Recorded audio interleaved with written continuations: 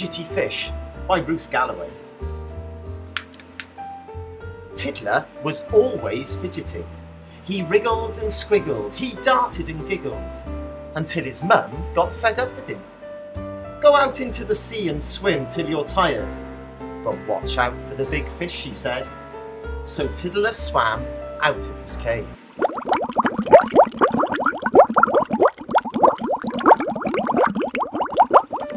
He dived and he flipped, he leapt and he dipped, he sped faster than a rocket, and glided gently like a swan, letting the sea currents fan his fins.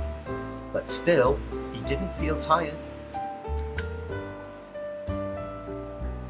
There were limpets that clung, and jellyfish that stung.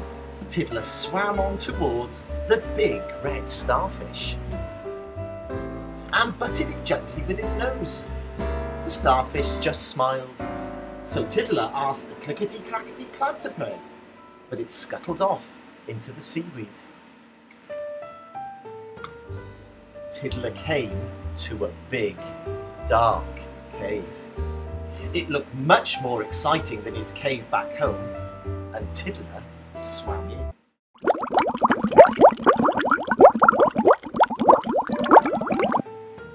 Snap!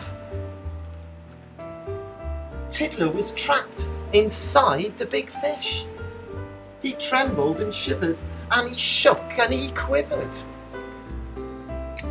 until the big fish's tummy began to feel very funny indeed.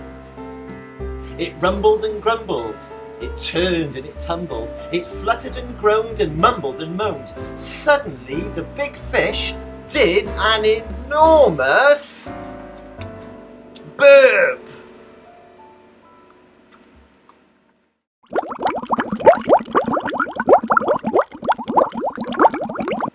Whoosh! Out shot Tiddler.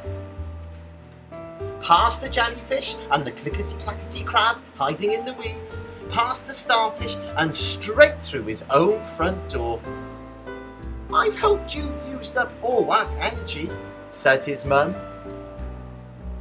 But she would have to wait until the morning to hear about his adventure, because Tiddler was already fast asleep.